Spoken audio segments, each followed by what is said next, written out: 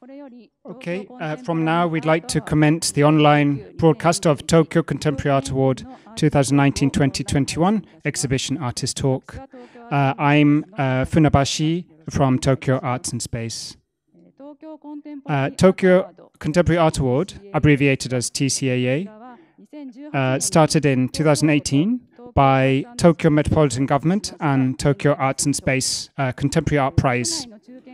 It's for mid-career artists based in Japan, and there are open call and recommendations for 2 winners selected.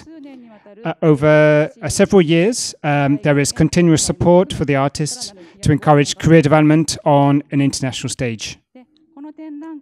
This exhibition, the winners of the first TCAA in 2019, Shitamichi, Motoyuki, and Kazama, Sachiko. Museum of Contemporary Art, Tokyo is the venue. Today, while showing preview of exhibition, we will invite the artists to talk about the exhibition and their works. We will also make an archive of the talk and provide English dubbing afterwards. So without further delay, we'd like to ask Shitamichi Motoyuki to start. Shitamichi will join via Zoom. Hello, Shitamichi. Hello. Can I just talk first and then, switch to the, the videos or the screenshots and so on? Is that all right? So please give me a shout. I will give you a shout anyway. And in any pauses, please give me a shout anyway. So I've never done things like this, so I don't know how to build up my talk and so on. But you may wonder where I am at the moment. Well, actually, I'm just doing it inside the car, and well, now I've been doing a bit of research, a bit of traveling with a car, sleeping over in a car and so on. So that's why I am at the moment. And what you can see behind me, maybe some people may be able to tell where I am, but I'm in a car park of the Ota City Art Library. And yeah, I'd like to sort of give my presentation from here. And up to here, I've already done the research in the Yamagata and Akita. Try level best not to have much in contact with people. And I'm thinking about skipping Kanto area. So in the middle of travel, and excuse me from inside the car. So yeah, talking about TCAA exhibition, we had lockdown and it wasn't open to the public, but finally will be open with the condition of with a reservation, and it will be open 22nd of June. So I'm hoping everyone to pop in, and this the live streaming event was supposed it will be effective to some extent, but it'd be nice if I could to be able to sort of speak to you in front of you. But anyway, let me do it from here. So based on the videos what had been shot yesterday, then I'll talk on top of it. And can you hold on a sec? It feels quite weird, thinking that everybody can see this, But anyway, so TCA exhibition, the space, because the people seeing this, they'll not be able to see it, in real. So allow me to explain a little bit. So I had the opportunity to exhibit my Tori work under the MOT annual in 2012. So since then, I've never done anything to do with MOT. So I just wanted to showcase what I had been doing since 2012. So Tori is a series, right? And after that, well, sort of next 10 years, 9 years, what sort of stuff I had been doing. So that's something I wanted to sort of showcase basically. And without a wall in my space, using light, I scattered and loosely sort of connected those works, and expecting audiences to roam around, going back and forward to see the work, and that's how I build up the space. Anyway, let's start. So maybe start with the video.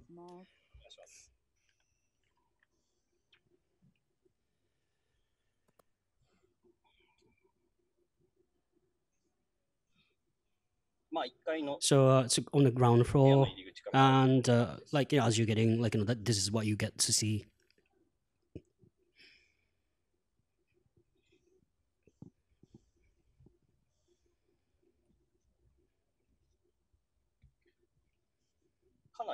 So it's really spacious actually, and I try level best not to put a wall. So the ones immediately on the right is Setouchi Museum. It's the archive. So this is the latest piece. So I moved to Naoshima about 1 year ago, and together with the Futakae Foundation, it's a long run project, and building relationship with the locals, and then the collecting the the object from local people to build up some sort of library-ish sort of stuff. So I've done the first 1 year. So there are 2 more years to go.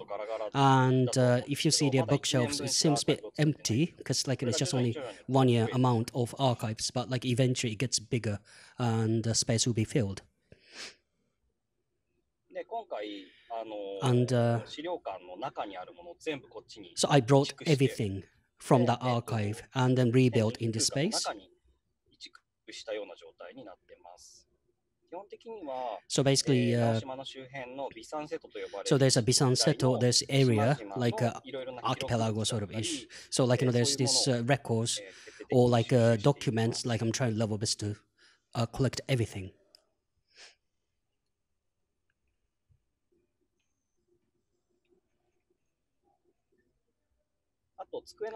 And on the tables or on the wall, the binders files. So there's this Tanaka Haruki is the local guy, 92 years old, and he's been making some sort of a scrapbook, sort of an extract of the newspaper for last 40 years. And if you just wander around, then oh yeah, this one is okay, yeah. Can you go back? Yeah. So you can see in this way. So you can see the the file binders on the wall and the tables, and then this is the basically scrapbook built or made by the Tanaka Haruki. And so whatever the article to do with Naoshima, he's picking up maybe sad news or accident or local kids, or manage to get to a Koshien or something. If there's a name on it, then he just picking up everything, everything to do with Naoshima, and every day he's collecting. So this his archive, this the archive, and he donated this to us, and I just mixed it with my last exhibition, and I had really amazing feedback. So there's this guy who was on the Shikoku newspaper about 20 years ago, and he just looked into this archive and he managed to find it. So local guys are totally excited, and what is good about archive is that if you do it thoroughly, and the one who's involved doesn't really choose what to be archived, so it's open to anyone who wants to see it. So that's what is good about the archive. Thank you very much. So maybe we can just move on about this, or shall we go back to let's go back to the video.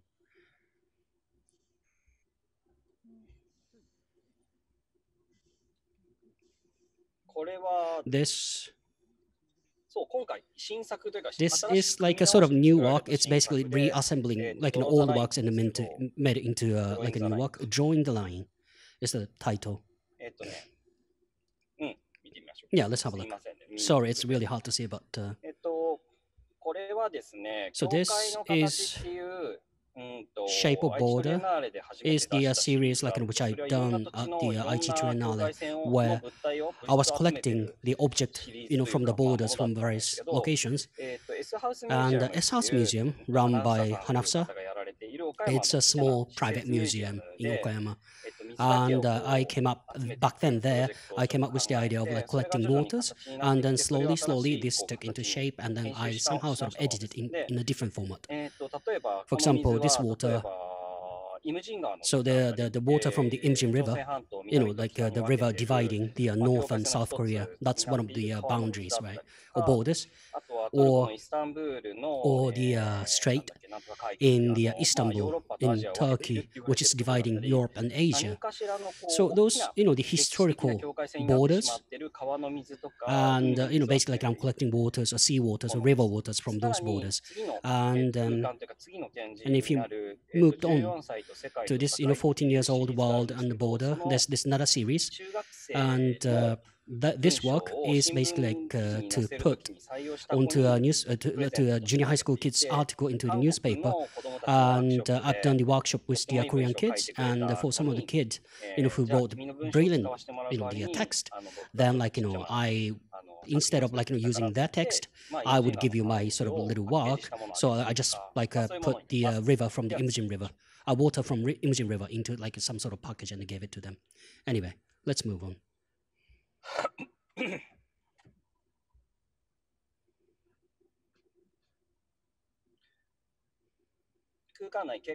So I set the my space quite dark, using some sort of odd shaped downlight, and hanging from the ceiling about 3 meters high. So I'm trying to sort of create some sort of a island of light, and the reason is the reason of using downlight is that the MOT does have really high ceiling, and also my work is really small. So I was trying level best not audience to be aware of anything above certain heights in a space. So this one is the 14 years old world border. This is project I would sort of series. So I started in 2013. Yeah, you can just move on. Yeah. But anyway, so I started off from the Aichi Triennale, and it's a series, and well, I don't know what to put it, but how to put it? Well, I managed to get the a 2 week slot of the art class at the junior high school, and talking to, or basically teaching second year junior high school kids. It's almost like giving my workshop. So I asked them to observe everyday life, and on top of it, I set a theme saying that can you find the border around yourself, and that was the first class. And on the next week, by the next week, I expected them to write some the text on the borders. So the question I set, a question or theme I set was quite vague, and they wrote lots of various texts. And on the second session, at the end of the workshop,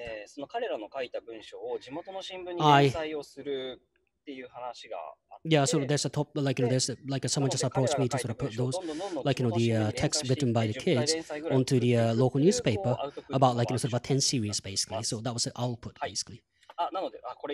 So this one's really good. So the Gwangju Biennial, I was part of it in 2018 in Korea, and I also did this work. So I visited about 3 junior high school in Gwangju, Korea, and so the final output was that their text. Yes, this one. So the one you can see on the 14, otherwise everything else is Hangul, but so the ones highlight the circled with a red, that's the text written by the junior high school kids. So the borders, the borders, the conception of border, or understanding of the border by the junior high school kids somehow coexisting with the everyday news. So the readers would wonder. So the borders, the story about the borders from the kids would also get read by the normal news readers.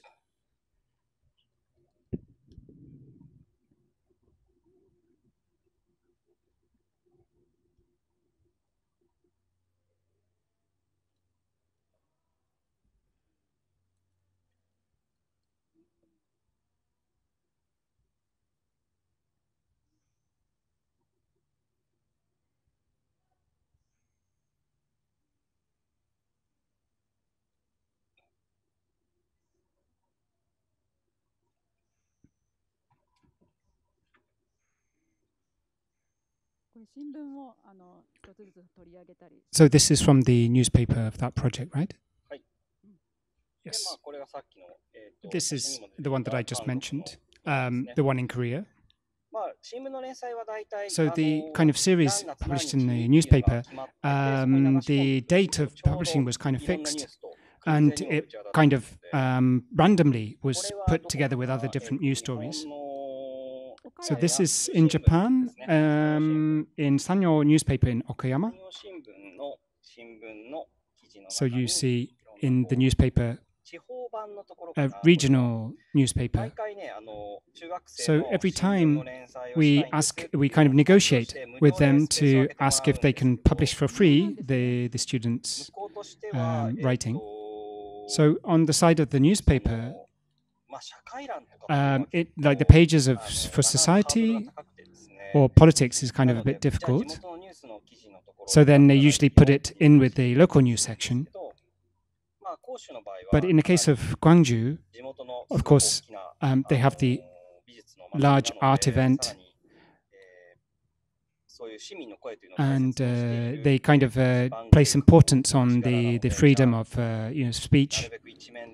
And so they gave the front page to publish the students' writing.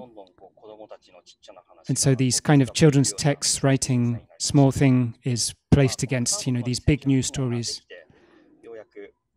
So in 2018, when this series was done in Gwangju, it reached kind of its complete form.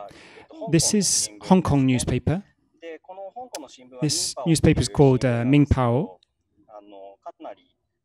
and it's very democratic newspaper. But of course, right now, the editor has quit, and the paper has kind of changed its focus. But at that time, lots of different things were written. So in terms of Hong Kong, the students wrote text, and that was included in the local newspapers. Another output from this project, of course, the newspaper publishing, but I also produced a book. And this often happens in my practice, but this is kind of unusual book. So this is for an exhibition in Hong Kong, Taikun Art Museum. They wanted me to produce a book, and I asked to produce 300 copies without being sold, and the idea that they pass from one person to another, and kind of they are currently traveling around the world, these books. Of course, amidst the pandemic, this has different meanings, but inside the books, there are these kind of library card index cards, and you see my name written, and below that, the next person who gets the book writes their name. And the designer was Akiyama Shin, kind of art book designer, kind of very active designer. Do you have a close-up of the book? Okay, so you see. So actually, the main part of the book actually opens out. And also the back of the index card has even more names written. You really see how many times it has passed. So let's go on to the next work, shall we?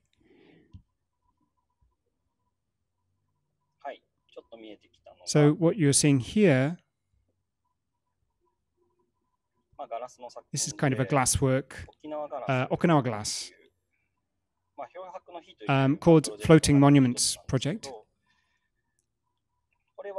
This is 2005 I started, and using, after typhoons that in Okinawa, the beaches, they have lots of bottles that collect. And there are really a lot that collect on the beach. And they come from Taiwan or China. This kind of white liquor from Korea. These kind of bottles collect, and things that are not sold in Japan. So they kind of travel by the ocean currents, of course. And I ask local craftspersons in Okinawa, kind of discussing with them to recreate, to form new shapes of bottles from that glass. So, of course, when you mix different glass from different countries, they tend to crack. When they cool, their kind of rate of contraction is different. So some contract, some don't. And so these kind of crack suddenly. And like a picture that we made one time, there was this cracked right down the center. So these are kind of things that are made to break, to crack. But of course, some are used differently. Some suddenly crack while being used. So every 3 or 4 years, I go to Okinawa and ask craftsperson, and we kind of make new works. I'm going every year to do this. The next series actually that appears, Tsunami Boulders, I made it at the same time as this Tsunami Boulders. So while filming, like using a tripod, I collect glass from the beach. So this kind of, yeah. So the glass, so then you have lots of material that you haven't used, or? Oh, sorry, the glass hasn't broken yet at the moment.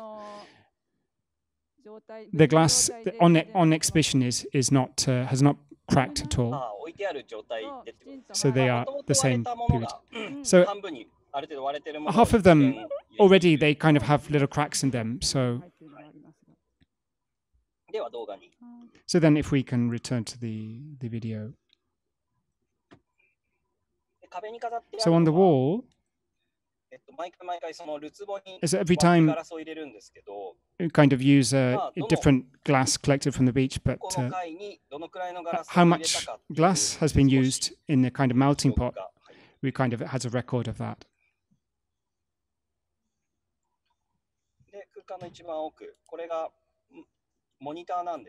So this is monitors, actually, 9 video screens. This is Tsunami Boulders. If you could show them moving. They're moving right now.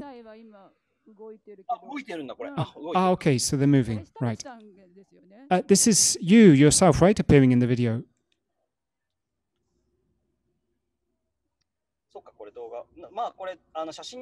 They look like photos, but actually they're movies. So in the kind of top left-hand quarter, you have goats moving slightly, like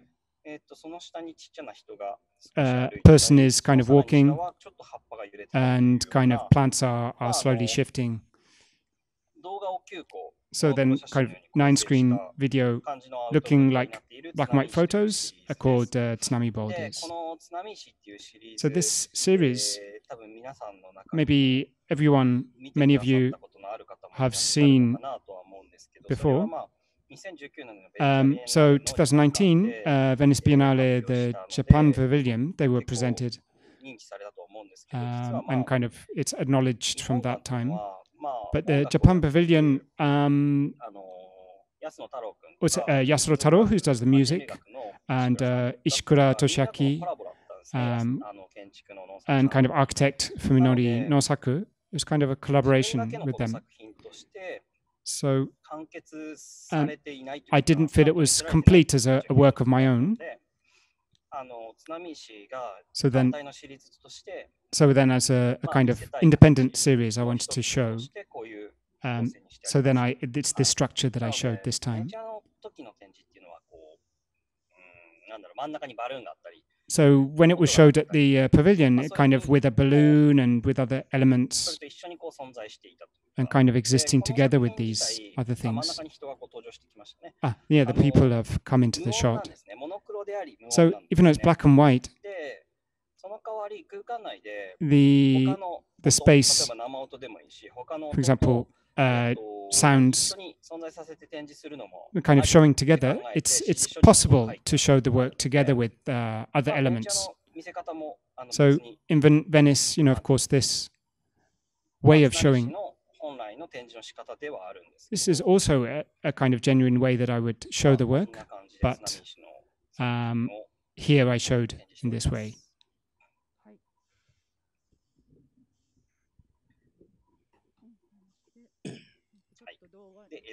Right, so back to video. And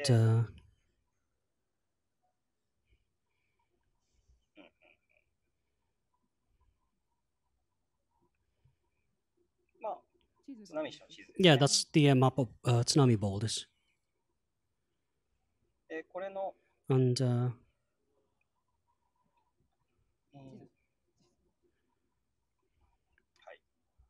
yes, yeah, that's all right. So you can go back to the video.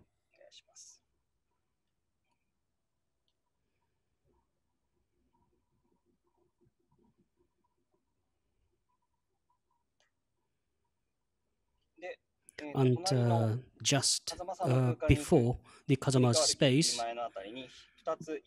there are two books, sort of wrapping the stones, and this is called New Stone Tools. It's sort of series project sort of things. So like, yeah, moving on to the photos. And so in 2016, I had like small scale but the fast solo show at the Kurobe City Museum. And Ikuji, there's a beach called Ikuji in Kurobe, and it's like, they do have like these round shaped stones, and the local people, they using these stones. So like, someone use those stones for the door stoppers or putting on the roof or decorate, or like, sort of creating wall out of it, or like, using as a boundary stones. So like, just the stones picked up from the beach, it's like everybody's using it. And I was just shooting, and then like, output turned out to be like, enough for one book. So the ones on the left is a big catalog, and as a free gift, I put a stone from that beach. So nowadays, like, if you buy a magazine or something, like, and there's a free gift to it. So a little bit like that, like, I put the stone in it, and yeah, that's a format. And the ones on the right, the small, the catalog. So I got the basically like a request to the exhibition in Korea 2 years later, and so then like, what I thought was basically like, I started off from Aichi prefecture where I was living back then, and then Fukuoka, Ikitsushima, then Busan in Korea, and I was like, I rented a car and then traveled the southern part of Busan, and then drive up to the Seoul while like, taking photos. And the south of Korea, like, you see basically like a archipelago, basically like it's a little bit like a Seto Naikai. So lots of islands, but strong waves. But it's same as Tsushima, like, they do have strong stone culture. So like, piling up stones, or so in Korea, how they're using those stones, it was really interesting.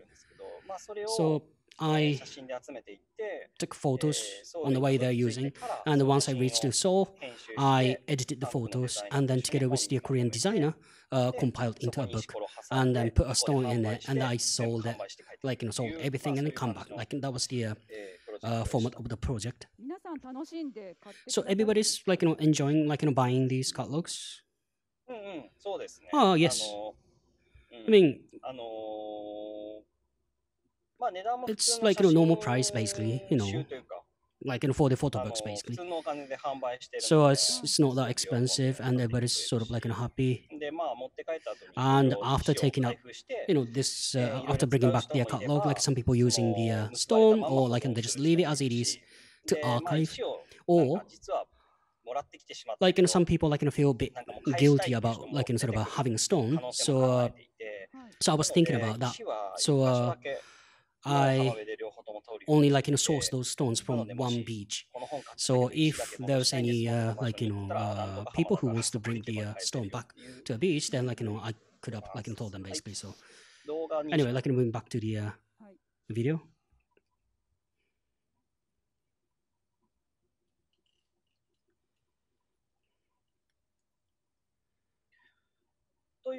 Yeah, so briefly, but that's the works like, being exhibited. in this space. So as you can see, you see the lights hanging from the ceiling. So with the light, so the work sort of stands out in a sort of semi-dark spaces like islands, archipelago sort of idea. And then the audience gets like sucked into these spaces and then roams around. So, the works done after 3D work, like about 10 years, since the 2011-12. So I've been shooting like, 3D in a way, like, sort of, which is like really sort of artistic in a way, like, sort of, Tsunami Boulder is one of those, but I slowly sort of like changed my attitude, like, felt a bit strange or had like, sort of a lesser motivation to shoot by myself and then make it into like, present it as my work. So and I thought like, maybe what I'm feeling at the moment is that maybe like sort of a popping into sort of a different location, like, meeting different people, doing collaboration, like life work, and then slowly building up something, and that's not because like I was being part of this the local art festival, a rural art festival, but for example, like in this this 14 years old, the world and borders. So around 2012, 2013, I was part of Waterland Niigata Art Festival, and I met various people from like various generations, and asked them about the borders around their life. And then the sort of someone just asked me like, so if you ask into the junior high school kid, then why don't you just do a workshop at the junior high school? And then when I did the workshop to a junior high school, the language coming out or what they're thinking was really interesting. So then I was like sort of visiting different junior high school, and then the idea came out like to put their text into the newspaper. So it's not like this is my work. It's more like sort of I'm editing their text, and so maybe like sort of I'm sort of manipulating or thinking a little bit more like where would be the best place to put their text. So so maybe difficult to see what I'm doing from my work. So like if you go through my spaces and then moving into Kazama's space, it's sheer creativity or power of objects are there. Whereas my space is kind of intangible, and you don't really like get to like come to understand like what to see, where to see. But building up the relationship with people in various places, and then like continuing project in that way, becoming somehow like life work. That's the approach I'm taking, and like putting them into the the exhibition spaces, like instead of like sort of facing wall to wall, but like without wall, audience like roams round, and then they come to sort of like immerse themselves into the space. That's what I was thinking, I think. So you said like roaming round. Yes. Yes. I'm using quite a lot of marine charts in that space, consciously, and Satoshi Archive, and also that water series, like the one collecting waters, and that 14 years old work. Oh, basically like all the works, I'm using marine charts, and like that is basically to map. So marine chart is quite modern product to be able to sort of declare the territory. So so consciously I was using that, and also like in the space, like try to sort of arrange the spaces for the audiences to roam around, and I thought like just using it as it is not that interesting. So can you like show the photos of that water series?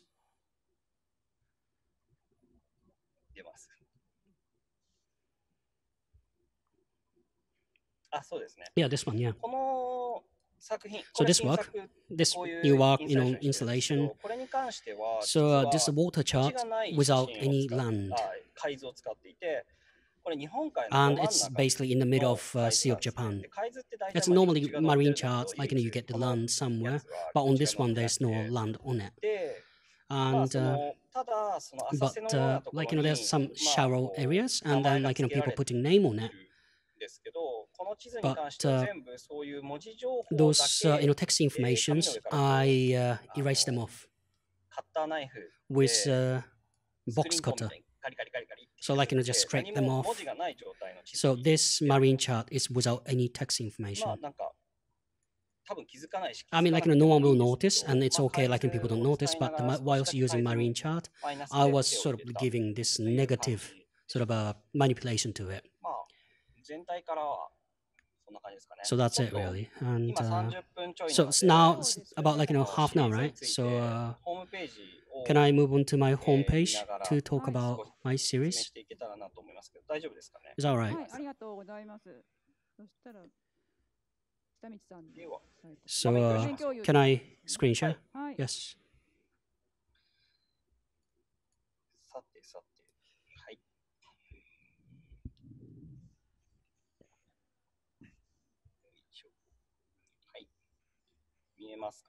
Can you see?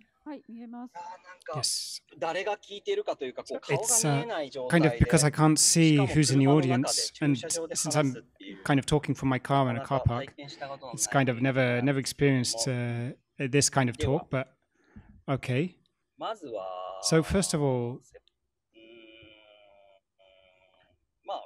so from the top, Tsunami Boulder series, which I explained just now. The kind of Yayama, Miyako Islands, the kind of rocks that have been, boulders that have been moved by tidal waves. So I have about 13 boulders that I've been that I've finished filming and recording. But of course, because of the tide and the season, they change. So for over different times, I keep visiting the same boulders. So kind of over 4 years, and then of course it became the Venice Biennale and wanted to continue, but then it became the pandemic. So I'm kind of continuing to go to film.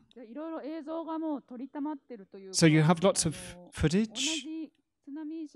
The kind of the same boulder depends on the year. You're kind of recording the same boulders, right? Sorry, I couldn't hear. So then you're continuing to research, and the boulders you're going to kind of continue filming, right? They're changing the state. Well, rather than that, it's more like the daily changes of the boulders, and not necessarily that my footage is better. That, for example, someone is fishing on the boulder. Maybe there's that kind of encounter that I would have. So then kind of once or twice a year, trying to go and film and capture these moments. So this series is kind of also connected with the Floating Monuments series, the Okinawa glass. The glass, kind of making glass work that I talked about earlier. So the kind of, the glass that has been washed up on the beach, I'm kind of working with the craftsmen to make it. And also these kind of flat glass pieces kind of fixed into the window, like pane like this. So in terms of this Floating Monument series, it's kind of like the Torii work, or the kind of works that relate to kind of Okinawan history or different culture, and kind of putting them into these glass works. But also there are these separate works. They're kind of not the main works, but they're kind of something that's going on the sideline. So this work as well kind of the history of Okinawa. Of course, it kind of has a mixture of culture. American culture and Southeast Asia is also included in the history. So kind of doing this research into the history, and kind of I thought I would try to do it, and it became this kind of project from doing that. So kind of doing a work as a kind of artist in inverted commas. I also had a period where I was kind of hooked on using craft work and glass. So kind of as everyday things that are used in everyday life, they're kind of existing together, and they continue to exist, together with their lives. Of course, that includes art that someone buys and has in their life, but the fact that they are living, in our lives together with us. This kind of, from this perspective, I was kind of interested in craft, and so these are things that I kind of slowly made as time progressed. So the glass that Shitamichi has made, someone actually has it. Actually, this glass, like selling it, is quite difficult. The cost of the price for it is quite difficult to set. So things that are made in Okinawa, trying to sell it in craft shops, that's kind of the first priority. So then for like 2 years ago, I think, Miyagi-san, a kind of craft shop, I sold something. But of course, if it's sold as craft work, then it's too expensive. But then working with this glass craftsman, like Heiji-san, kind of slowly, kind of mixing different glass, and of course the shape changes. But I hope to kind of sell them in the future, and people actually use them in their daily lives.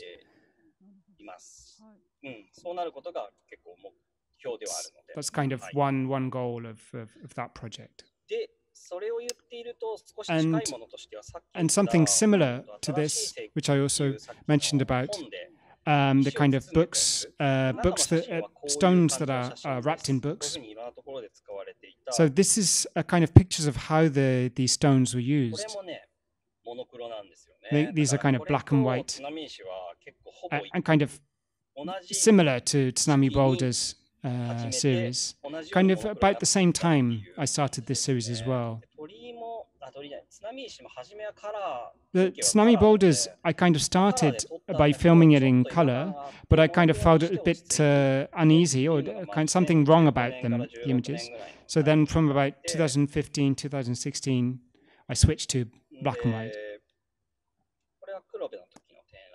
This is the one in Kurobe Art Museum. And if I go to the bottom, this is kind of me selling the books. So after traveling, wandering, and then making the books, and then tying the rocks, the stones, and then selling them. So like 30,000 won is like 3,000 yen. So in kind of convenience stores, when you buy like pet bottle, they kind of give you an extra present. So if you buy one book, then you get another one free, kind of thing. So this is the image that I had. So in terms of this exhibition, if we return to that, these floating monuments and the tsunami boulders, in between them you have this work, right? So then for you, they are connected, right? So in terms of the space, right? In terms of the space, they're kind of, all of the works are connected loosely. So, of course, the Okinawa glass,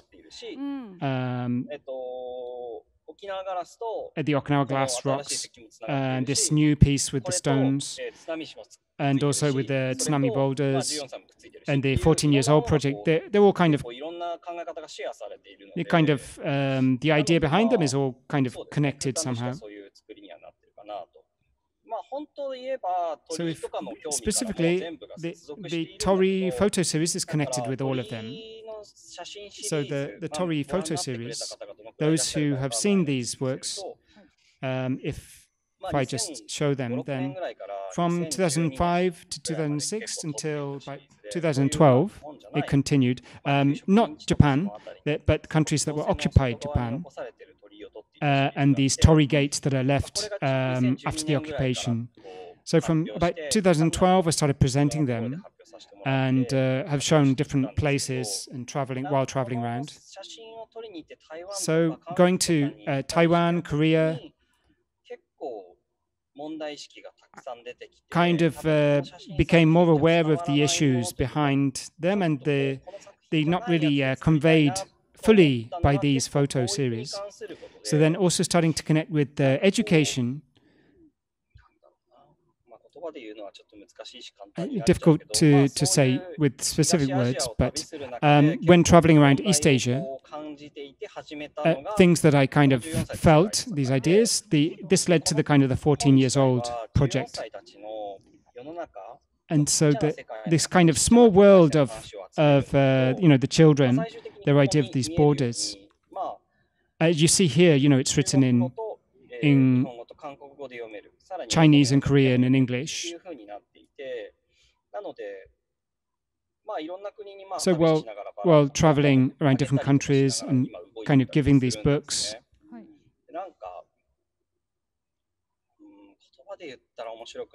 it's not so interesting if you say in words, but kind of small worlds are being shared, maybe this kind of image.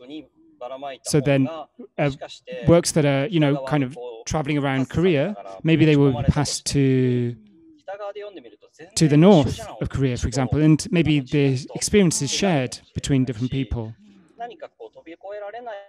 The kind of maybe transcending borders, for example. The idea that they are traveling, this kind of sense that I had when making the books. So this kind of Torii series, this kind of feeling of, the issues not being fully conveyed,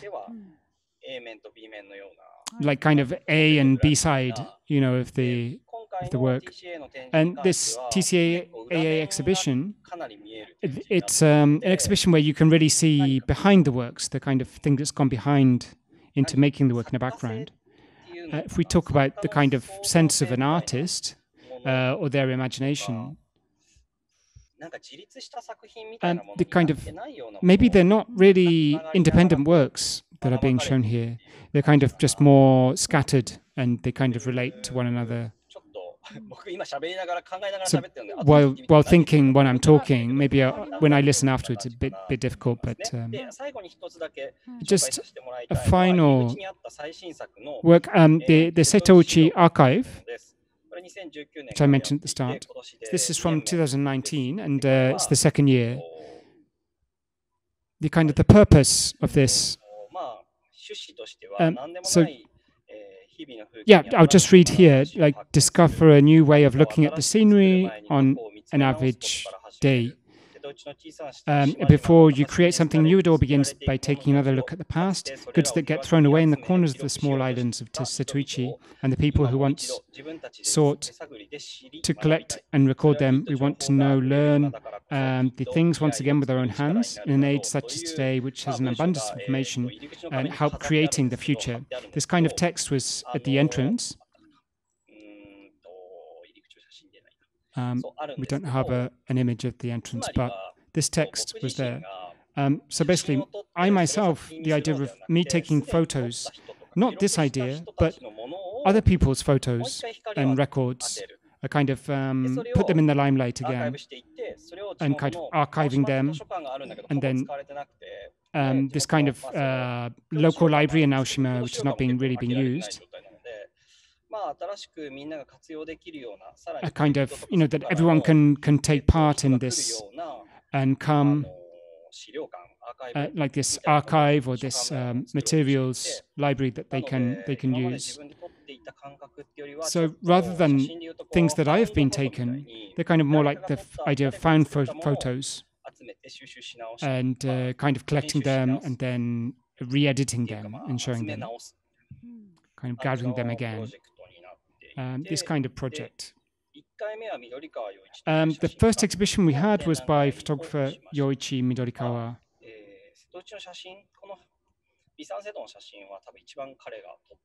So he's the one who's first taking the most pictures of maybe Bisan Strait. So of course the photos are maybe quite well known, but these notebooks here, they're kind of production notebooks, and they kind of contain contact sheets. There were kind of 15 series, but there were also photos that weren't used. So things that were kind of erased or taken out, are kind of showing them in the exhibition. So rather than showing all of them, kind of copying them and then rearranging them into a book that makes them easier to access. The second one was this 100 Years Tourism exhibition. So kind of 100 years of tourist guidebooks for that area. They kind of arranged in this chronological order, and also with the tourist books, they kind of the history of Naoshima, of course. So when you do this, what you can see is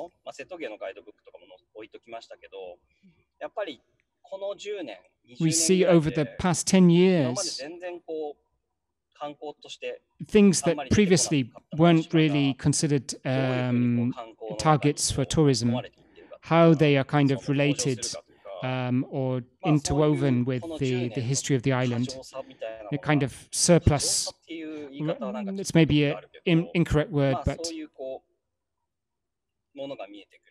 this kind of exhibition that allows you to see, compare. So before Setouchi Trinale, you had the Chichu Art Museum, and the Trinale started in 2010. And of course, you know, there were gradually more tourists, but after that started, it kind of, 700,000 people would come to the island. So it really, the environment changed a lot. So I moved to this island, but before coronavirus, and then after, of course, the lockdown because of the coronavirus.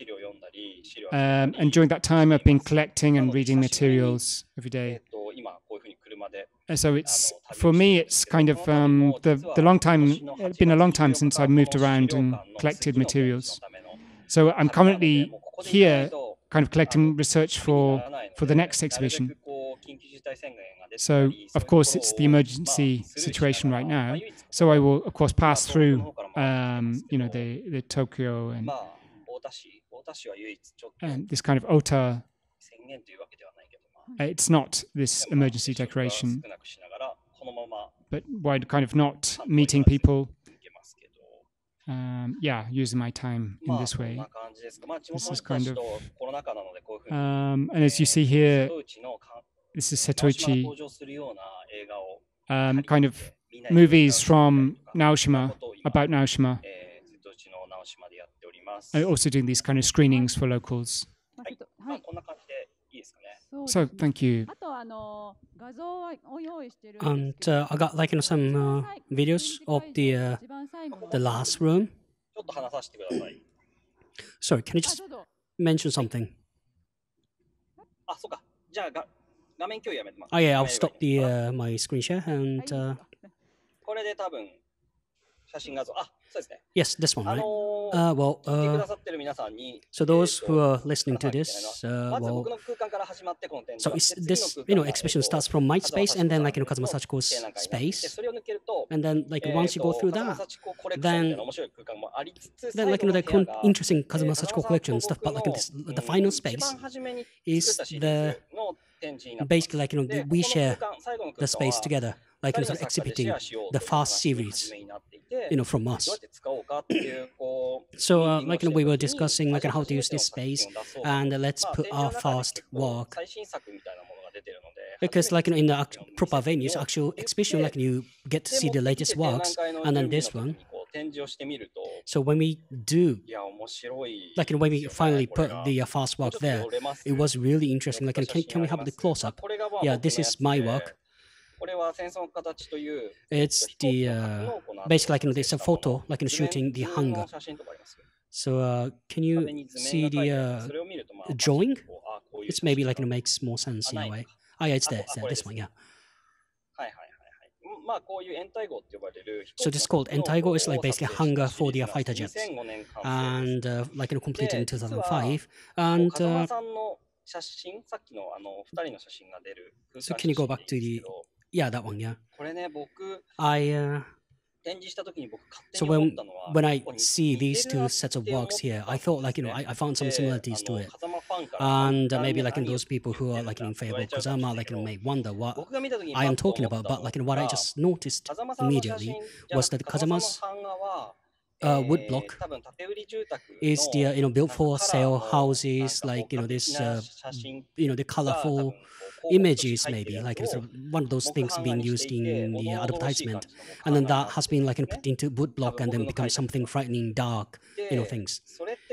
That's my interpretation. But this sense of everyday life in color, and then like she's trying to putting those things into somewhere dark, whereas like in my case, the things built during the war, and those people who are taking like those objects, they are using like black and white, so what I was trying to do on this series is to make it into like something really sort of flat and cheap. It's nothing special. It's just part of everyday life, and that's what I was trying to do. Like that's what I was thinking. Like back in the days. So in a photo, it's not really strong. As a photo, it's not that strong, but it's kind of loose. So it's a totally opposite direction. It's something frightening, something dark, like and bring it into today, basically in color. That's what I was trying to do. So I don't know what the Kazama was thinking, but so when I saw the our fast to our fast walks, it's connected to our today's work, and it's like somehow builds our baseline.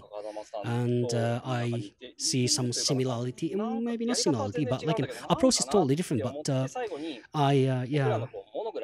And then like sort of we see like we decided to exchange our monograph, and then like just writing our signatures and things, and then like the way we write the signature was so same. I was so surprised. Yeah, really, you write like that. It's amazing. Yeah, it was kind of mix of katakana and Chinese characters, right? It's kind of just kind of like children, writing. It's funny to see. It's kind of really funny, really kind of embarrassing, but so even though they kind of look different,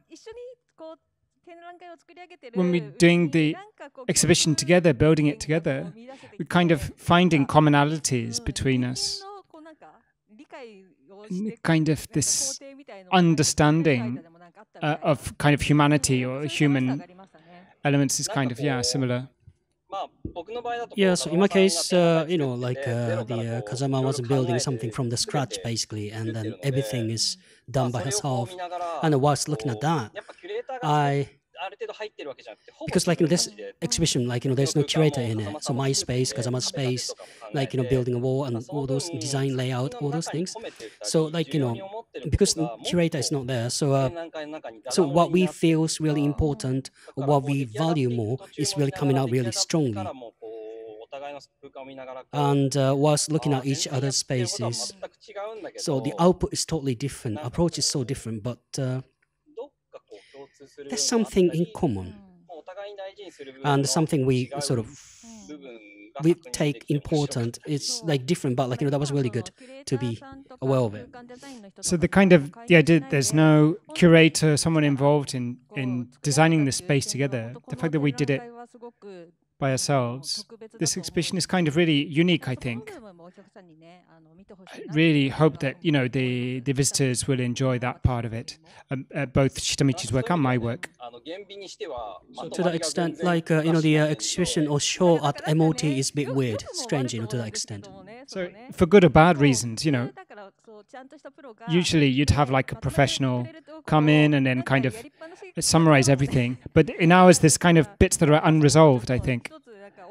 But I think that's also kind of an interesting part of our exhibition. Yeah, excessively doing here and there, but I think like that's what is good about it. It's kind of like noisy parts of it, I think. Kind of, oh, my space is too dark or something. So, like, during the making of the exhibition, like talking like how to arrange the space between us. But the end, like kind of like a clapperboard. So it's in that sense, it's not like an ordinary exhibition. We were kind of working separately, but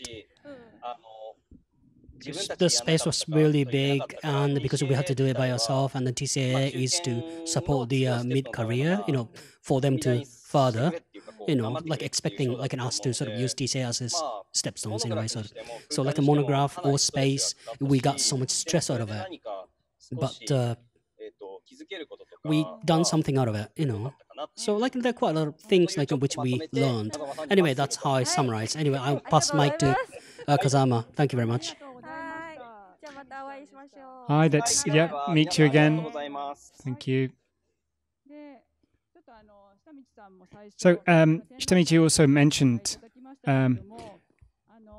but so from April to 25th to May the 31st, the emergency declaration was stated, and but actually we have we will reopen June 1st with reservation tickets only.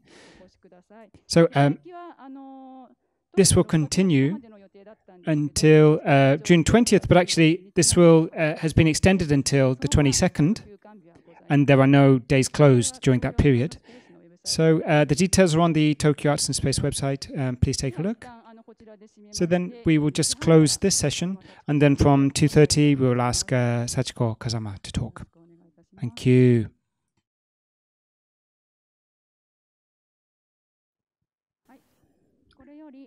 Okay, from now we would like to start the broadcast online Artist Talk by Contemporary Art Award 2019-2021 Exhibition Award winner Sachiko Kazama's Artist Talk. I am Funabashi from Tokyo Arts and Space, and about the award, Tokyo Contemporary Art Award, abbreviated as TCAA, established in 2018 by Tokyo Metropolitan Government and Tokyo Arts and Space, a contemporary art prize that focuses on mid-career artists based in Japan. So over several years, the artists get support and encourage their career development over on the international stage. This exhibition is the first winners of the TCAA, Shitamichi, Motoyuki, and Kazama Sachiko, and it's taking place at the Museum of Contemporary Art Tokyo. So just now we had the talk by Shitamichi, and from now on we'd like to ask Sachiko Kazama to talk. We'll be talking directly from the venue, and we will show the exhibition and then ask Sachiko to talk about individual works. Also, we will be archiving this talk and adding English afterwards.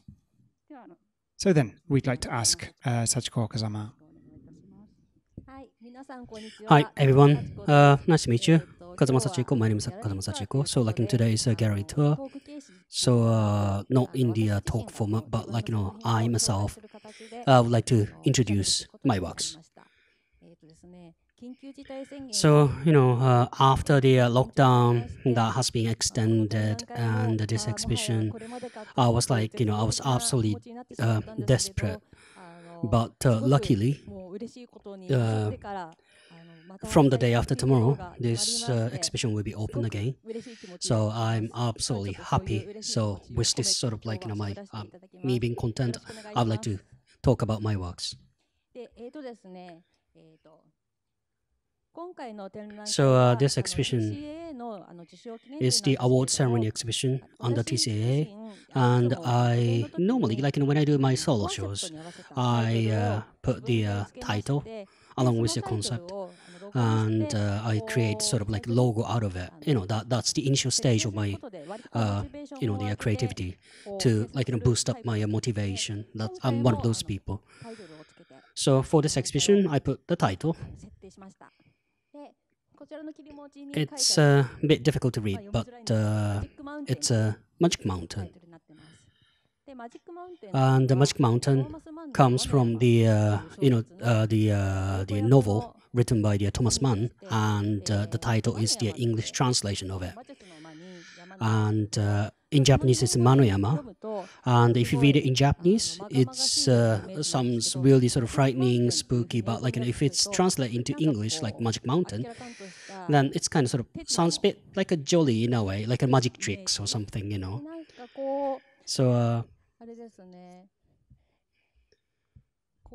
So see, our life or like our surroundings, the various things are happening, changing. It's almost like things got changed through the magic, and with this sort of mindset, I looked into Magic Mountain and then created the works. So starting off, introduce my works. So once you getting into my space, it's the works related to mountains. So after reading Magic Mountains, I was inspired. But my 25 years of artistic life, I sort of realized that I've been making works to do with mountains. So I created a collection of those mountain-related works.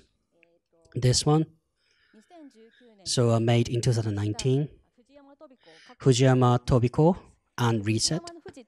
So Fujiyama Fu is like a Fu refers to a phoenix in Japanese, and also the Mount Fuji is there. And back in the days, Mount Fuji, like sort of a people, sort of like sort of a saw eternity in Mount Fuji. So to that extent, so I juxtaposed Mount Fuji and the Tobiko, the girl. Like Tobiko, sort of somehow reminded us of like someone jumping into the train or committed suicide, but she's like sort of flying over the Mount Fuji, erupting. So the top part is the woodcut print, but the bottom part is the actual block, and they're making some sort of modification to it, so giving different impression. So I just sort of juxtapose them. So the top part, it says game over. So it's like coming to the end and then pressing the reset button or something. But bottom part is like excitement, jolly. So like revival, reborn. So game over, reset. So they can be like sort of arranged in different orders. So so it's like A side, B side, sort of like perpetual cycle in a way. And moving on to the next work at the top. It's really old work. So 1992, and it's the Ever Rising series. It's like from that series, So Ever Rising is the this spectacular economic growth, and then we came to the the collapse of bubble economy.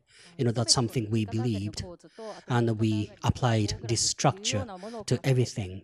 So I collected all those images, and then created a work out of it. So this work, so I just left only left part of the Mount Fuji, and then creating this ever rising structure, and somehow we feel somehow odd in this image. And the ones at the bottom is it's the 2001 from 2001, and I'm not going go to the forest ever. Is the actually that the title I just put it recently. The initial title. I presented this work at the Gallery Yamaguchi first time, but I don't remember the initial title, so it's totally like sort of came off my mind. I can't even remember a word of it. So this is a new title I put. So it's related to Mount Fuji. So it's the forest, the Aokigahara forest, which spreads around the Mount Fuji, and the soul is floating around, and then the Hansel and Gretel, the fairy tale. So like I couldn't really remember the title of this, but I don't really remember how my motivation and concept about it's all related Mount Fuji and the life and death. Those are the concepts. And then moving on to the other side of the wall is a series again.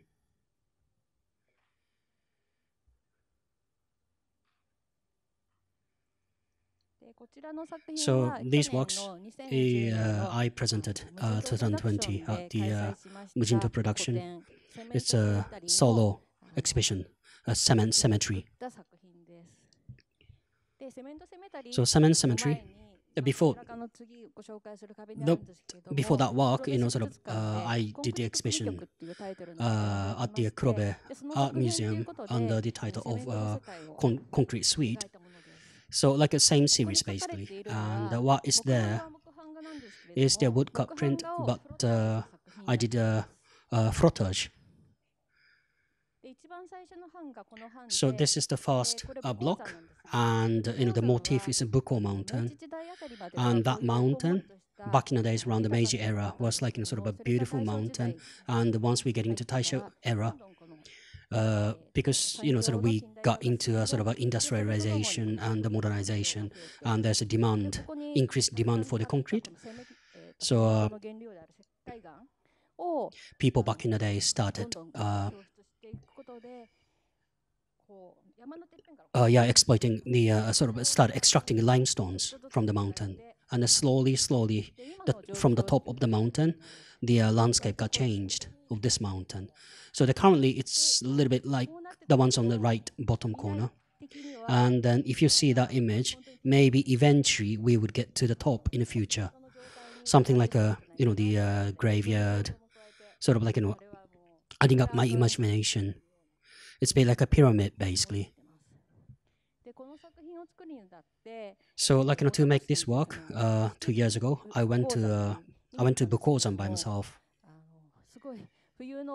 and it was in the middle of winter, strong sunlight, the backlight and so on and so forth, so I couldn't really see the mountain, and I was like, I was there but I couldn't really see it. And on the way back, when I was taking train from Chichibu, just suddenly I saw I could see the mountain actually, and it was really frightening, truly frightening.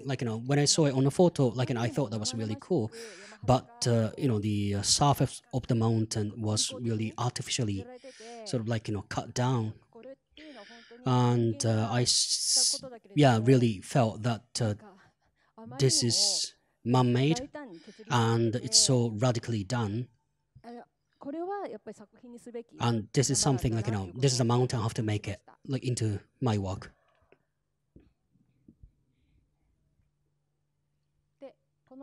So in the corner here, we have gate pier number 3.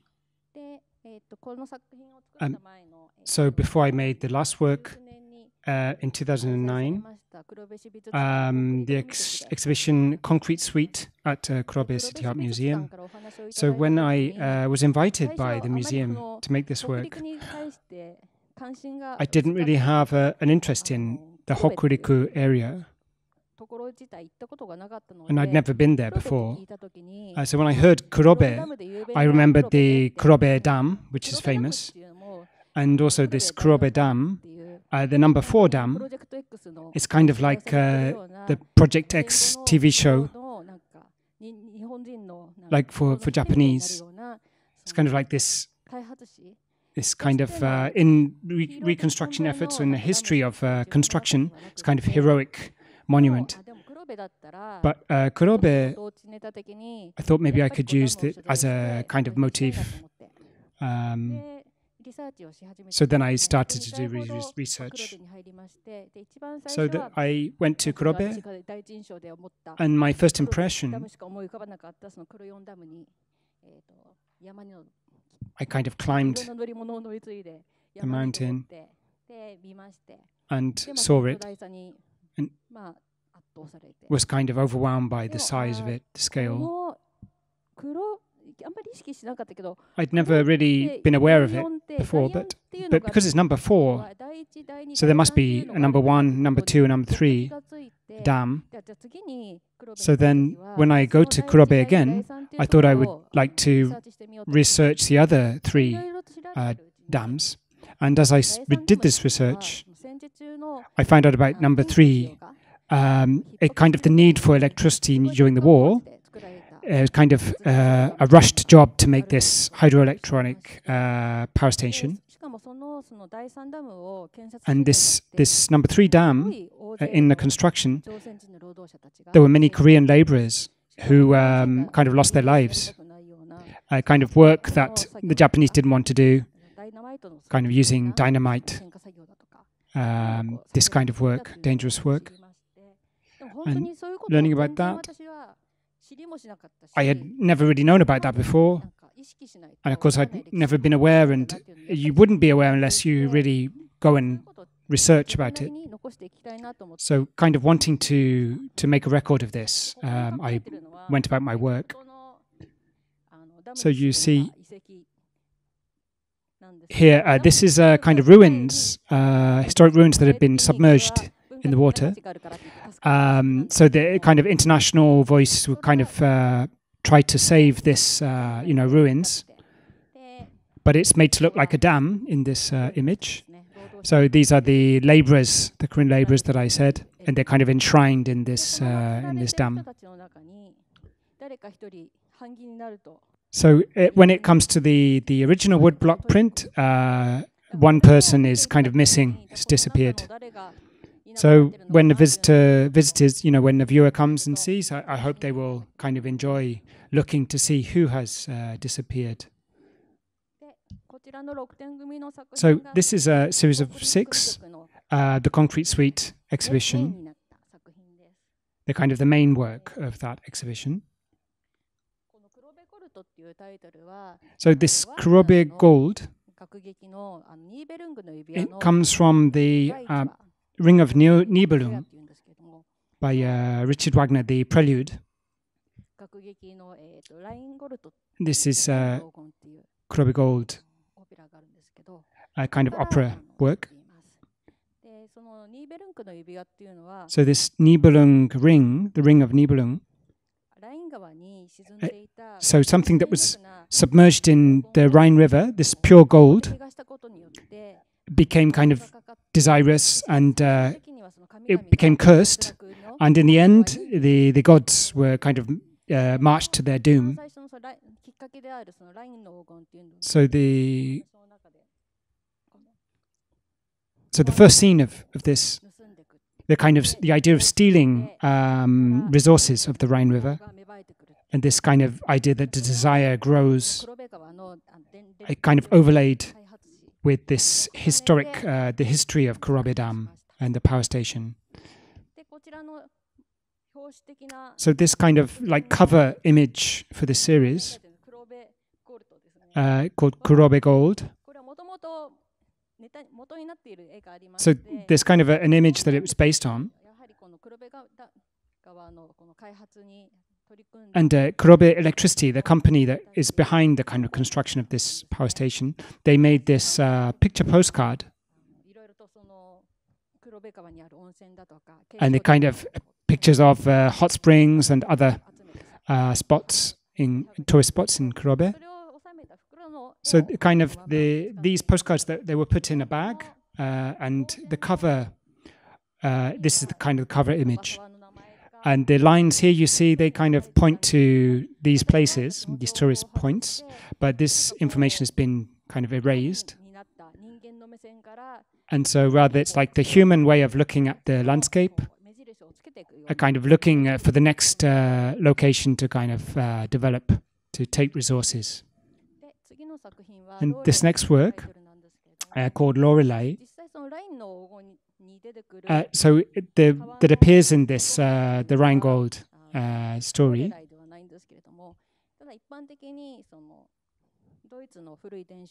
So in terms of the German old folklore, there's kind of this magic nymph who lives in the Rhine River, resides in the river. And when people pass, they kind of causes disaster by the river current. So this figure was changed into Lorelei from the Rheingold story. And this shows the sluice gate of the Kurobe No. 2 hydroelectronic power station, 1994. Actually, the power station was lost due to a landslide, buried in the landslide. So it's kind of this disaster caused by the heavy rain, and then the curse of Lorelei is kind of overlapped in this work.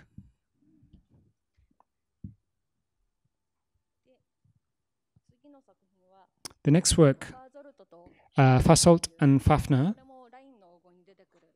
This also appears in the Rheingold. The kind of giants, two giants that appear, they're very strong. But in the story, they kind of deceived and made to sign this kind of unlawful contract. And then they're taken and locked away in this Valhalla castle. So they kind of, in this image, they are the builders, the ones constructing this check dam. Toyama, where this is from, it's kind of, it was early to develop these kind of check dams. So it has an association in this way. This next work, Dwarf Kingdom.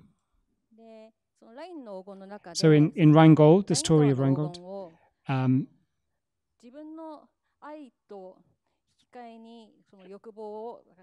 they're kind of exchanging gold for love. There's this dwarf named Alberich, and kind of he borrows the power of the gold and returns to kind of the kingdom beneath the earth. So this is illustrated here, and it's made to look like the turbines of the power station. It's kind of my personal image.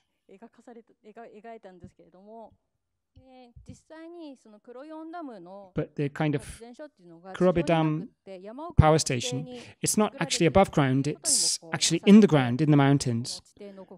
So it kind of, it overlaps with this image here, I think. This work is New Order. So in the work, the words appear, of course. So why this title? The kind of the gods from the story, Wotan is the name of the god. He's kind of all-powerful, almighty, and he has a long spear. And by using this, wielding this spear, he controls the people. There's kind of this magic word inscribed on the spear, but in the story it's spoken about, but it's not explained exactly what it is. It's kind of a secret. So when thinking about this kind of strong word, this word with power, what I thought about was this new order advocated by Nazis. And so, yeah, this building of a new order was the image that came to mind. So the idea that the power of gods, the humans, it comes into our hands, and it's kind of like a curse, a spoken curse, this new order. And in the image, you see like the hole of the dam and a plug that kind of controls the water. So in the photo, it looks like it's in hell, like water going to hell. And it really is like the image. When I saw it, it's like the humans really have the power over nature. And so I've included in this that the humans are kind of designing nature, this idea, emphasizing this. The next work, in the Lion Gold story, the Valhalla castle being constructed, and the gods move behind the castle. So this is also based on the story. This is kind of based on the dam.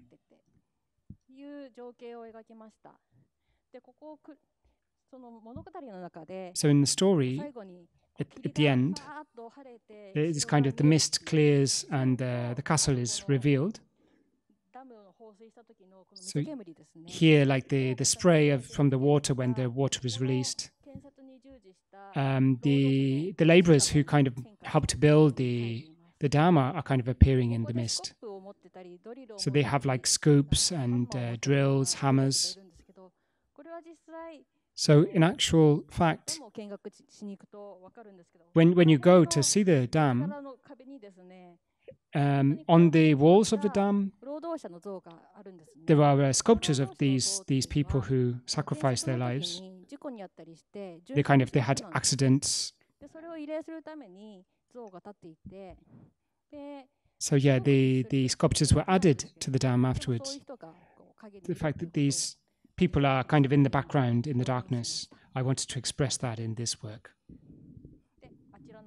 So, like moving on to the other walls.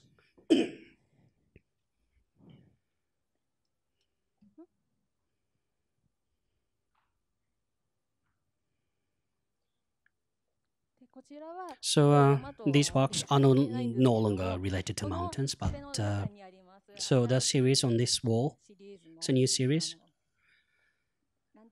It's a bit like a trailer basically. So like in 3 walks like an exhibited here. So this one is called A Target Dreams of Becoming a Hunter. And so this work, the title came from Hannah Arendt, German philosopher, and she wrote an article on, it's called Reflection on Violence. And this is one line in that text. It's like, the title came from there. And so in the context, basically, so like, there's one persecuted, and the one persecuted eventually, like, the accumulation of hatred, so they find someone who is weaker than themselves, and then they will start persecuting them. So it's a chain of violence.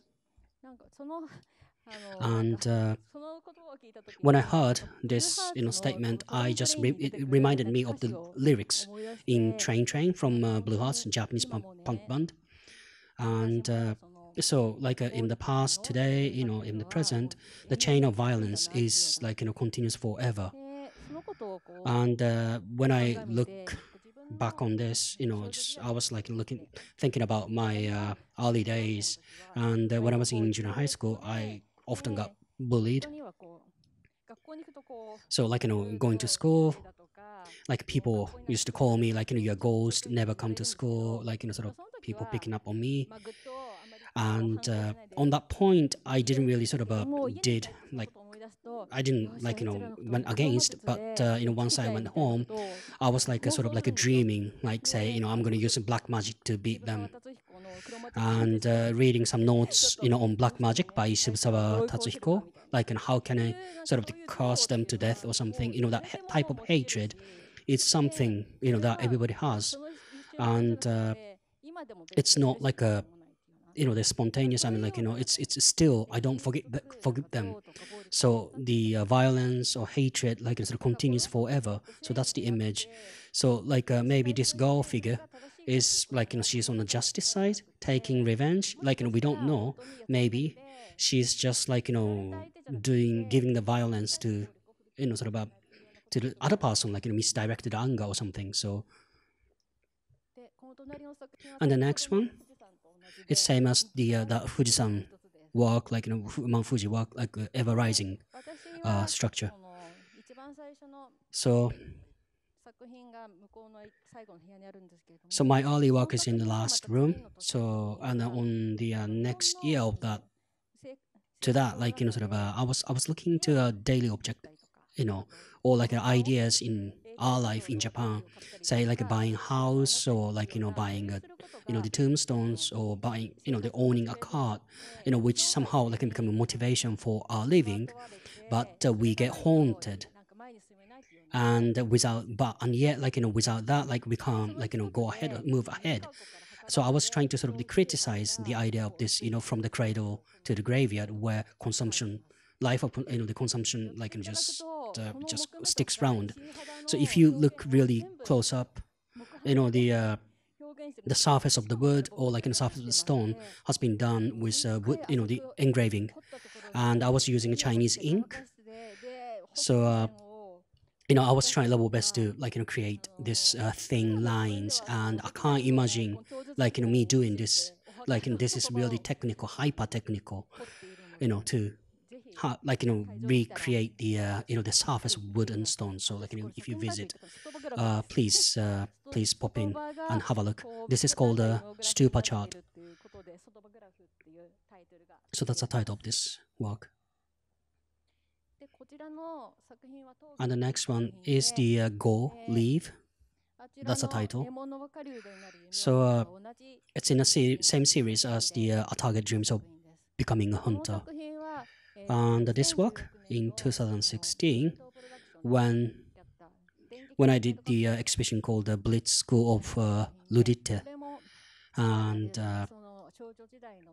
so like just looking back my the school days, melancholic truant, those days somehow dark, sort of introverted, sort of emotional feelings. And then moving on to this space is like again those dark side of it of me, but it's a new works. So so like referring to the exhibition title Magic Mountain. So I was sort of recreating the world of Magic Mountain in my own way. And when I was reading this Magic Mountain, it's just absolute lockdown and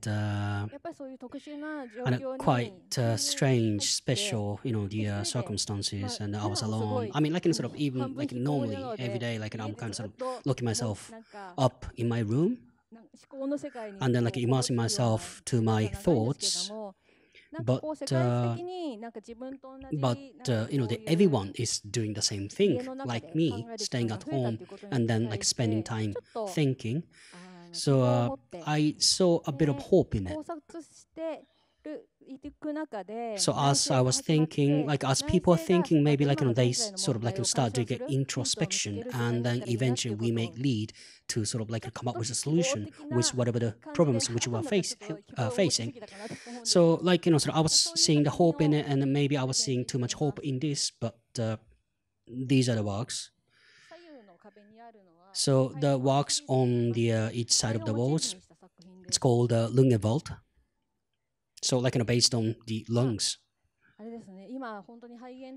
So the pneumonia and the severity of it, those things, the issues to do with physical conditions, sort of like coming up on the the news every day on the TV, and it's I think like we are aware of these things more. Like I mean, we think about lungs more, and in the Magic Mountain, the setting is just before the beginning, just before the World War One, and tuberculosis was like a deadly disease back then, and around the World War One, the Spanish flu was in pandemic, so the lung disease and death was really like close, so that was a setting, and at the same time, modernization, the after the industrial revolution, mechanization, and so on and so forth. So the industry as well as war, like everything's done, like along with the advanced machines, and that leads us to the globalism. So in that sort of situation, still like 100 years ago, but what happened 100 years ago still sort of impacting us today. So I focused on that, and then I built these series of works. So this one is Lungenwald. Lungen in German means lungs, and the Wald is forest. So it's like I just made it up, this was. So the vessels in the lungs, represented as the branches of a tree. So it's kind of sort of realistic physical, our internal physical body, and that reminded us of death as well. And I was using a wood, same like a wood block, and then coming up with different works. That was a concept. So creating something like contrasting. So this one, so Lungenwald referring death, then this is the love. So by having the upside down, reversing the shape of the vessels in the lungs, it gives the image of linden, the tree, the piece by Schubert, at the bottom, under the bottom of a linden, you talk about love, something romantic. So using a same wood block and then creating two different images, I had my own concept to it. For example, this is war and peace, and this one is so the mountain destroyed by the industrialization, and then the primitive mountain was full of nature, part of nature. So it's contrasting, but the base is same. So somehow let the viewers to imagine. So that's why I decided to use the same wood block.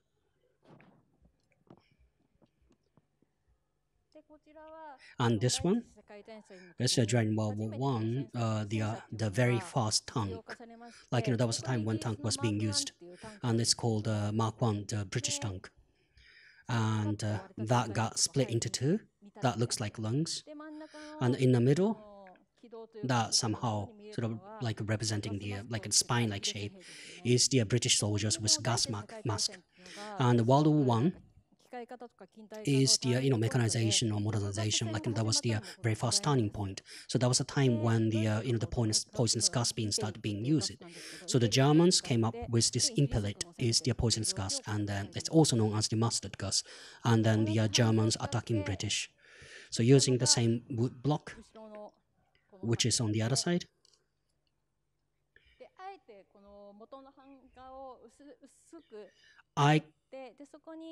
So the original image is blurred out, and then I put the Christmas tree, and then it's somehow a homey situation, some communication between German and British soldiers.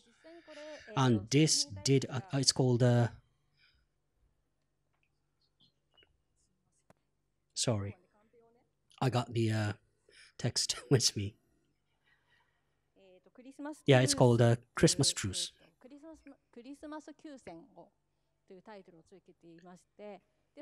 So this did actually take place.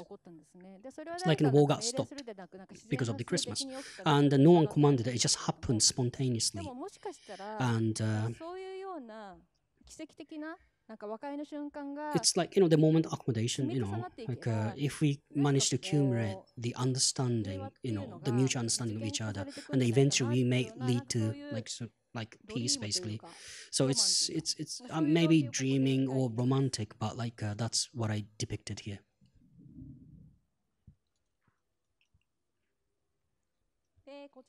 So this work is the industrial mountains.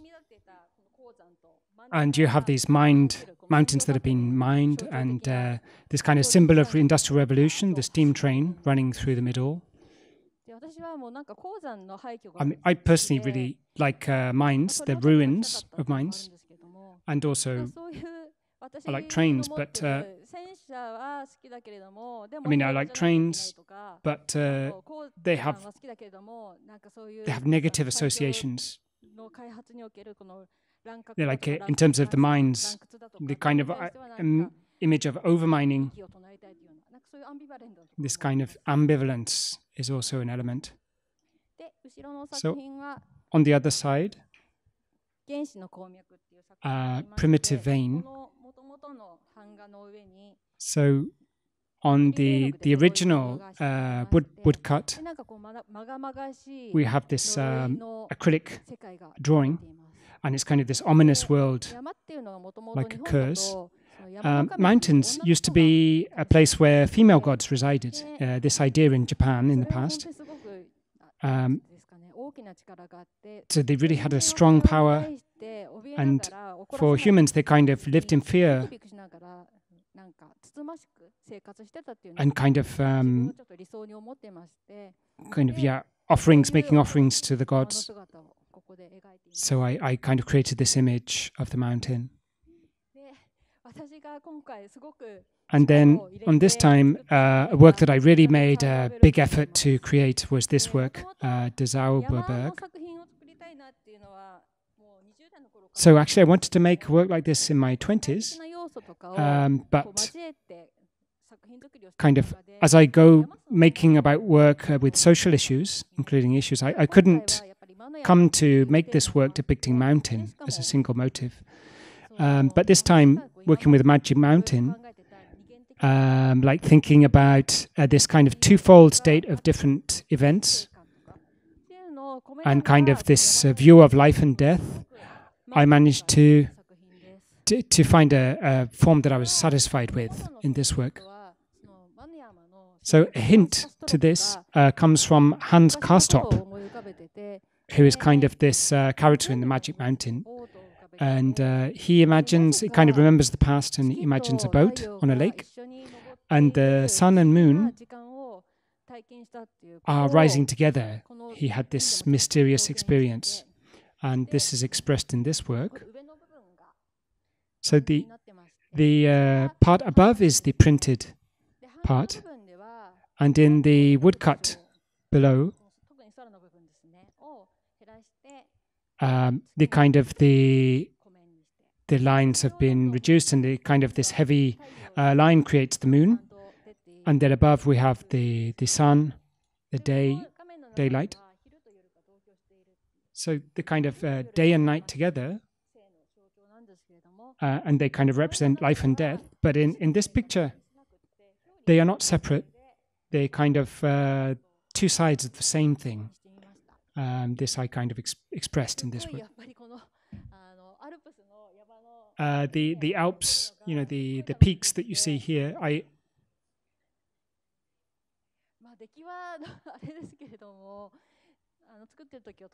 really enjoyed doing this part.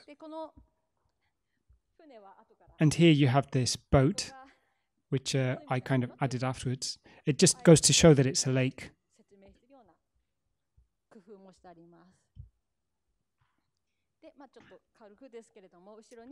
And just briefly, I'll talk about the installation, which is on the other side. People who have read Magic Mountain, maybe you can recognize things, this image of pandemic, biological weapons, kind of old works that kind of act as hints to understand the story, and also with kind of antique postcard for my collection. So if visitors come and see each of these works, it's kind of like this mystery that they can try and solve. And also, in taking this Magic Mountain as the theme, I wrote a long text, 13,000 word text, Probably there's no one that has read all of it, and it's kind of this self-absorbed writing, but there are lots of hints in the book, in my text, to help solve this mystery.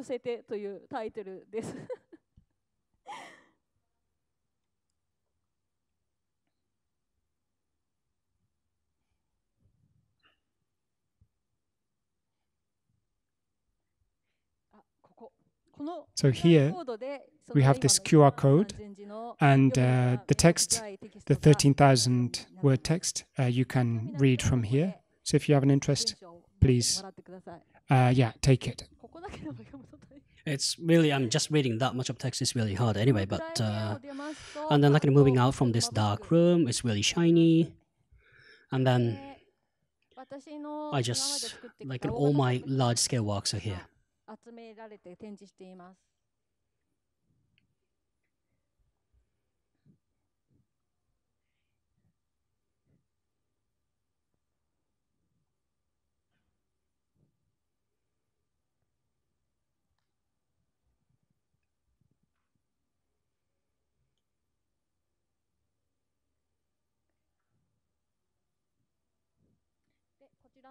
Yeah, this one.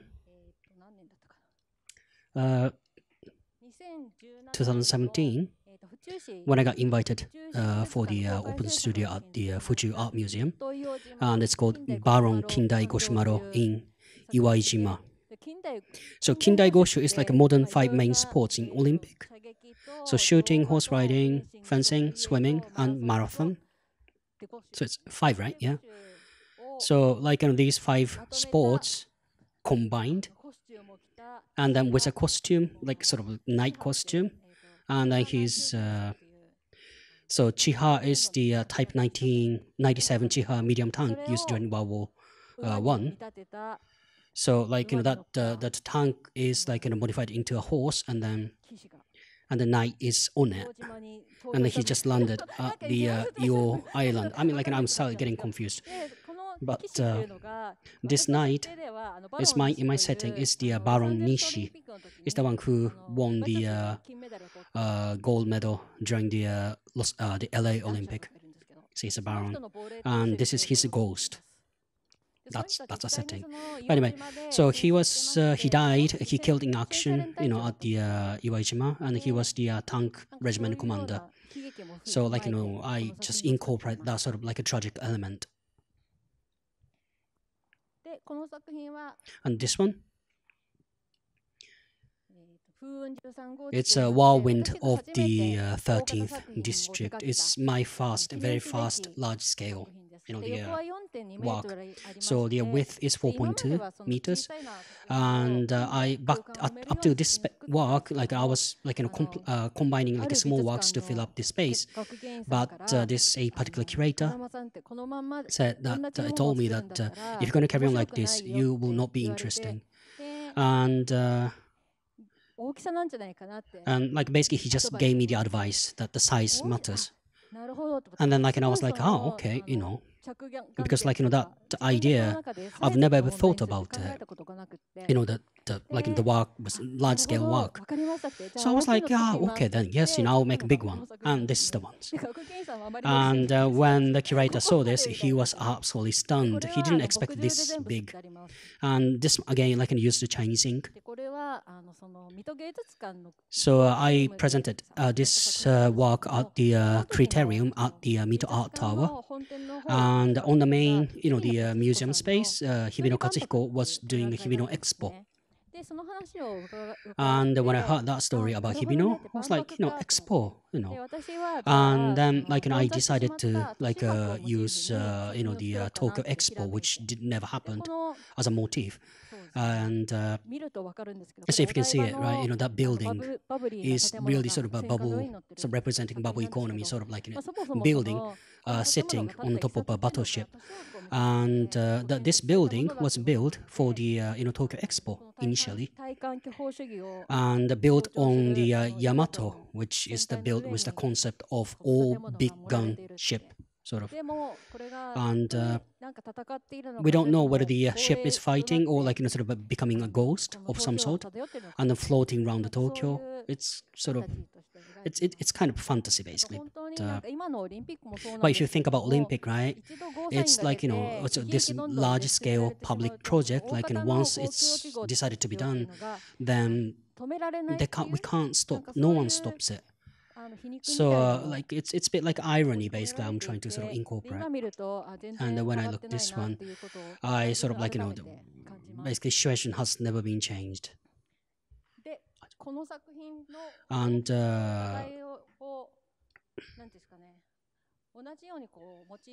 yes, like sort of being in the same scales, the sense of scale. And this one is the other Heisokukan raging battle ship, the Dead End. So this work has been presented a year after the Great East Japan earthquake. And on the earthquake on that year, was like, things were so beyond me and I couldn't really do anything about it. And I was just like simply, I could only think. And I was trying to think of what I could do. And if I can draw, then maybe I can record something. And that somehow I sort of realized that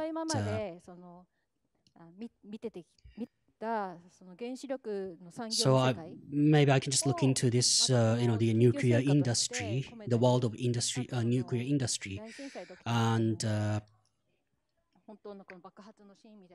so those explosions and like these huge disasters, all those things, like I decided to sort of incorporate and then like sort of create some sort of history of nuclear disaster in Japan.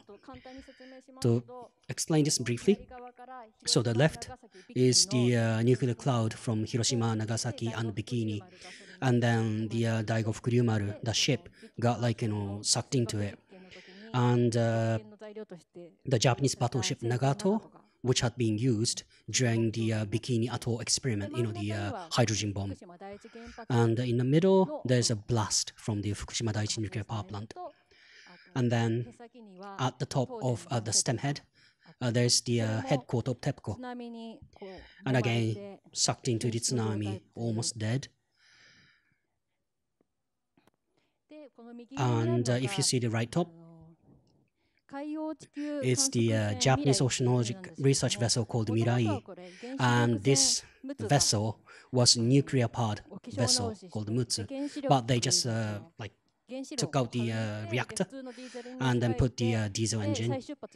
And then, what is so ironic is that this Mirai vessel was doing the research of the contamination of seawater around Fukushima.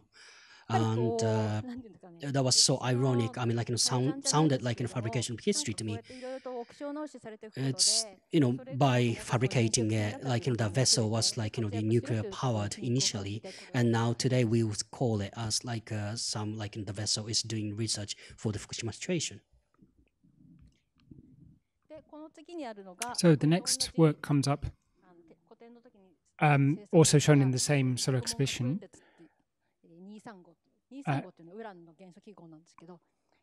Prison nuke fission 235. So then the Eisenhower nuclear test in the center, and then the figures involved in the peaceful use of nuclear energy in Japan are kind of circling around it.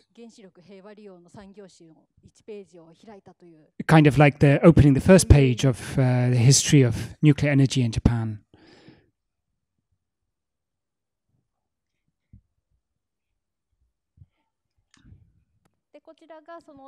Then this work, this is, so in the following year, 2013, non-human crossing. This was shown at Roppongi Crossing. So directly after the 311 disaster, there's kind of this idea of bond, people being connected. But actually,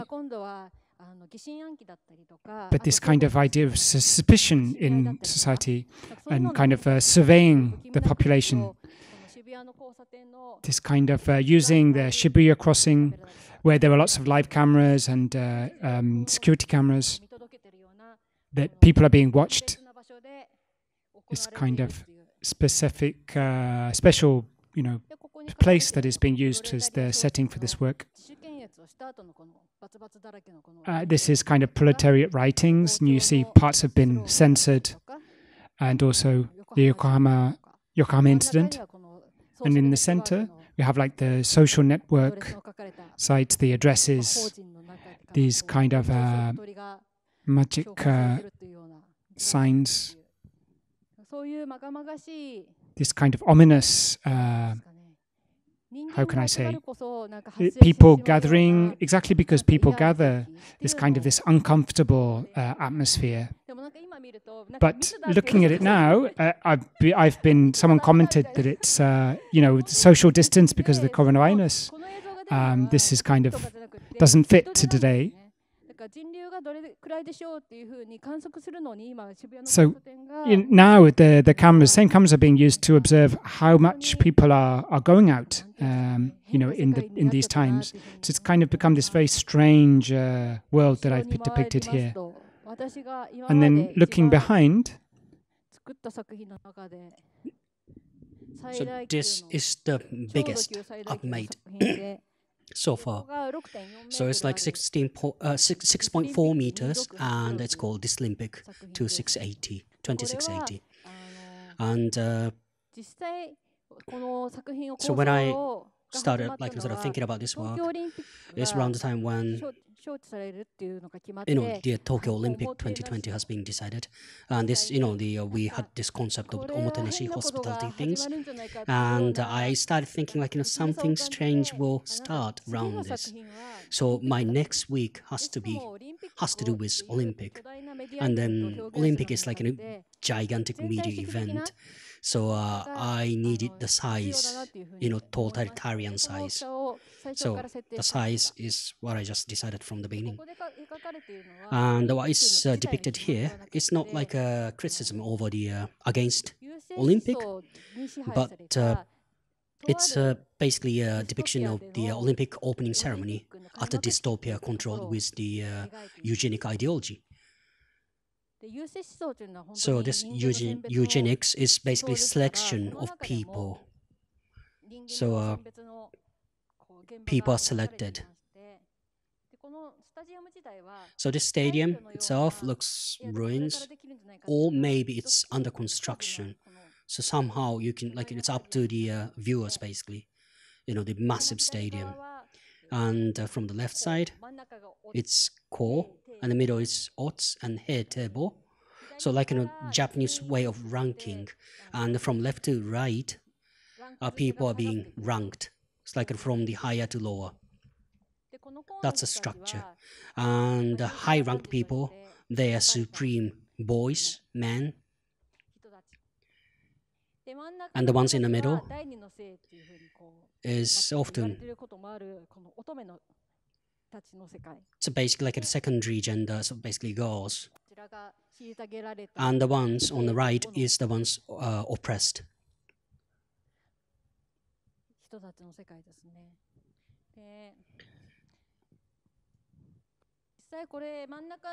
And the ones right in the middle, it's not coronavirus. Because when I made this one, it's 2018, 3 years ago, and I wasn't thinking about COVID-19, but if I look at now, it looks like COVID-19, coronavirus, but what is getting shot against the that sun image is the the supreme of supremacist, the man gets like a shot as the human bazooka. So it's basically the egg is the image, and to have, well, it's basically like a human sacrifice to leave the better or supreme genes, and that's a climax of the ceremony. And the ones on the right side is those also again like a human sacrifice. So different types. So the ones selected and then no longer being required, they get oppressed and pushed away. Those type of genes basically. and then mixed up with the concrete and then become a human sacrifice. So it's a cruel scene, basically, depiction of the scene. And the stone statues. So in Japanese, stone woman, like sort of there's a word umazume. So those who can't have a baby, it's kind of sort of a discrimination. But about eugenic ideology, the whatever the policy taken for the boys and girls or men and women. So I just kind of overlapped the ideas, and then I use these images as a symbolic meaning to it.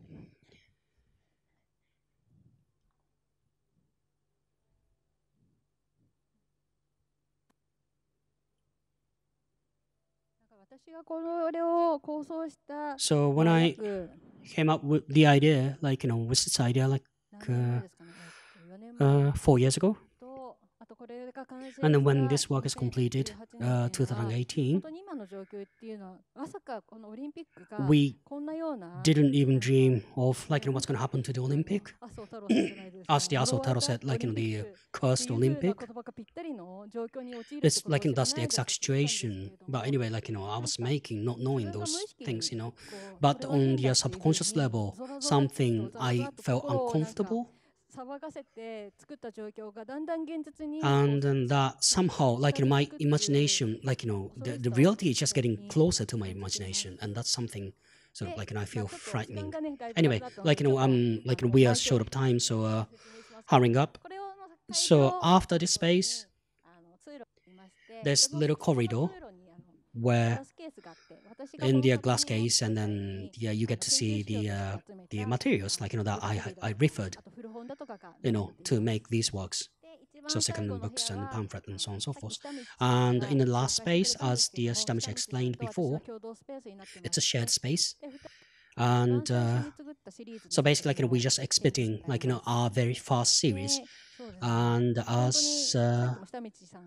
Shitamichi explained, so we are not really related, but somehow, we found a connection to it. And it was really interesting space.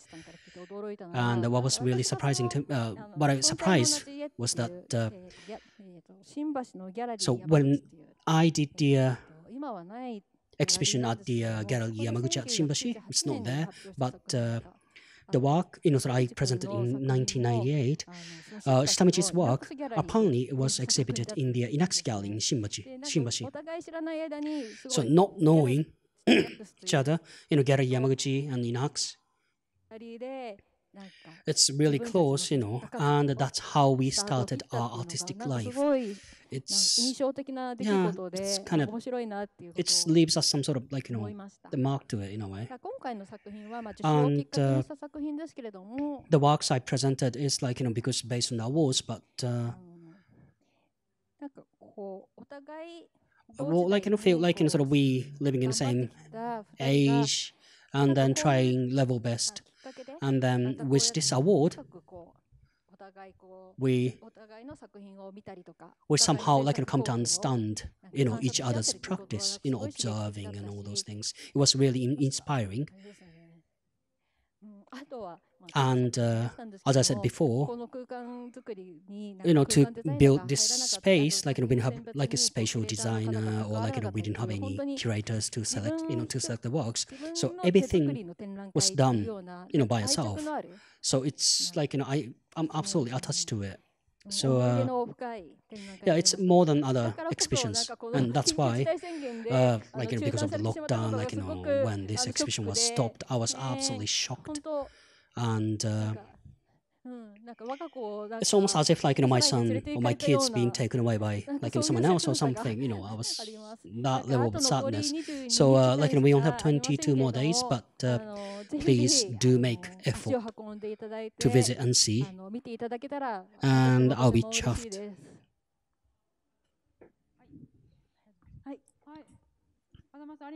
So thank you, Sachiko Kazama, for this really in-depth explanation. So then, we'd like to finish soon. So as Sachiko just mentioned, until May 31st, we had the emergency measures and the exhibition was closed. But from June 1st, we have reopened with this reservation ticket system. And so please take care and come and visit the exhibition. And it will be extended from the June 20th until 22nd of June. Yes, so we hope you can visit. And the details are on the TOCUS website. TCAA will enter its 4th year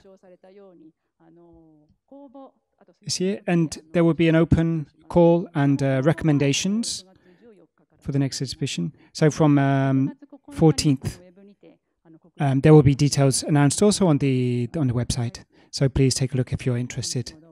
So thank you very much for joining us today.